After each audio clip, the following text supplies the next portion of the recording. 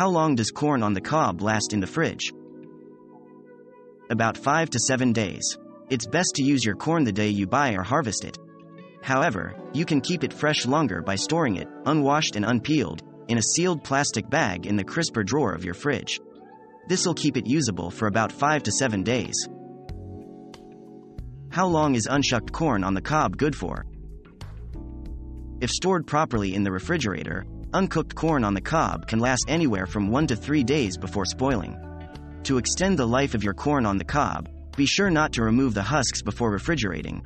If you do, wrap the corn in either saran wrap or foil before putting it in the fridge. The 23rd of September 2020. Does uncooked corn on the cob need to be refrigerated? Should corn on the cob be refrigerated? Refrigeration is a good option, but it just slows down the conversion of sugar to starch.